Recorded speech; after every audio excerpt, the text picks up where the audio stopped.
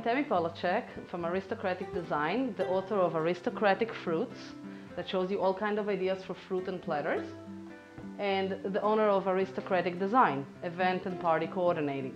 What we're going to do today is something a lot of people find very intimidating, which is Creme Brulee.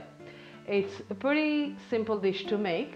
It's a little bit complicated towards the end maybe, but it's not that complicated, but it's very sophisticated and a lot of people really like it. So we're going to start now with the ingredients that we're going to need for it, which are pretty basic.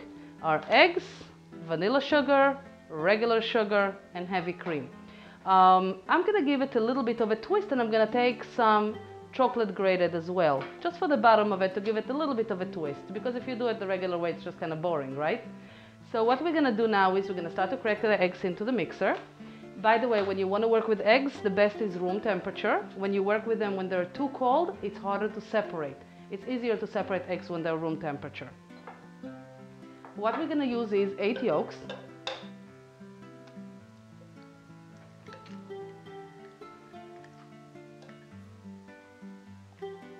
Slowly we're separating from the white.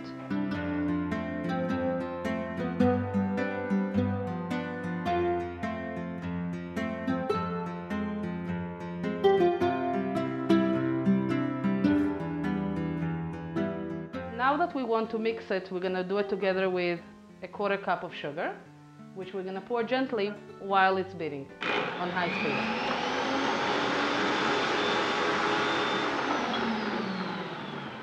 When you're starting to see that it's getting to the lemon color that you want, which is very, very soft, and the cream becomes a little bit heavier, you're adding to it 2 vanilla sugar and 2 cups of heavy cream. And we're mixing it again.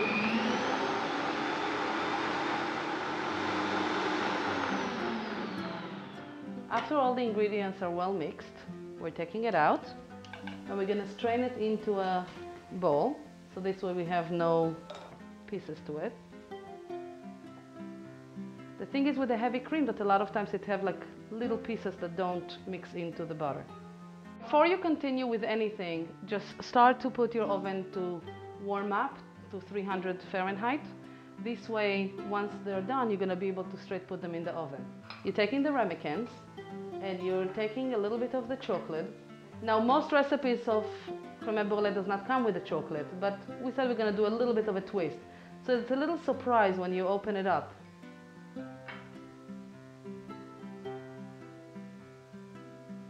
I'm filling up the ramekins all the way to the top.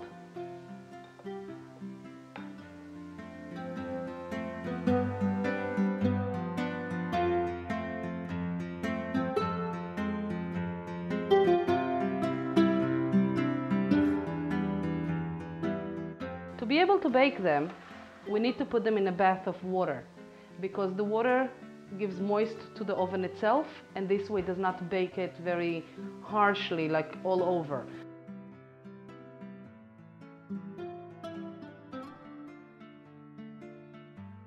Once we have them in the water, we're going to put it in the oven for 50 to 60 minutes.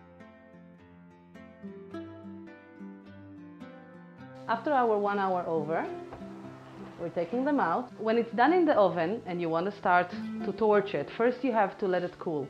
Now you can let it cool from 2 hours up to 2 days, but any less than 2 hours, they're going to be way too wiggly and they're going to break. The best way to take them out of the oven is when the rim is fully baked, that it's firm, and the center is still a little wiggly. Once they're in the fridge for a couple of hours and they're set, we're taking sugar and putting on the top. Next thing you do is take the torch. You're burning the sugar.